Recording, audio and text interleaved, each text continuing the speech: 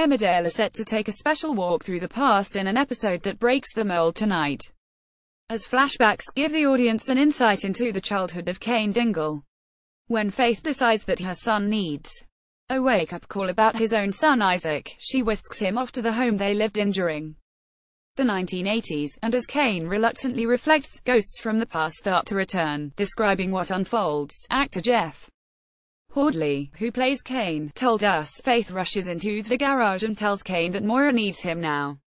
She makes Cain panic, but she drives him to the house where they grew up. The locations team put us in a great place for these scenes. It was fascinating to see what the art department had done with Cain, Faith, Shadrach and Kaz's old house. These ghosts from the past come back, and I think it's a really interesting episode that the team have put together.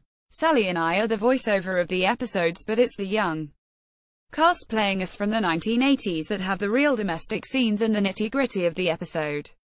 I'll be fascinated to see how it looks. Sally Dexter, who plays Faith, continued, "It was extraordinary to walk into that house. The team had to do quite a bit of work to make it look like how we would all believe the old Dingle house would be. When I walked in, I was actually shaking a little bit because it reminded me of when I visited an old childhood home. It made me reflect on going back to my granddad's farm. I had a wonderful childhood there, and the pair couldn't be happier with a chance to explore the complicated backstory of their on-screen family."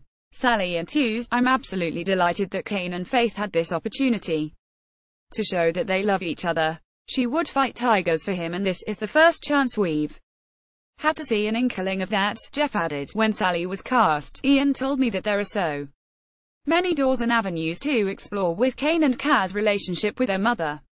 They want answers, and the audience want to know the history too." As we see in this episode, it slowly starts to unravel. Whether it moves us forward to a new place remains to be seen, but there's always more to explore. Cain will always hold bitterness against Faith, but we'll have to see whether she can eventually redeem herself. More 25 soap spoilers: Coronation Street and Emmerdale crashes, EastEnders discovery, Hollyoaks funeral, casualty illness, Morlackland death drama, quad bike crash, and 8 more Emmerdale spoilers revealed.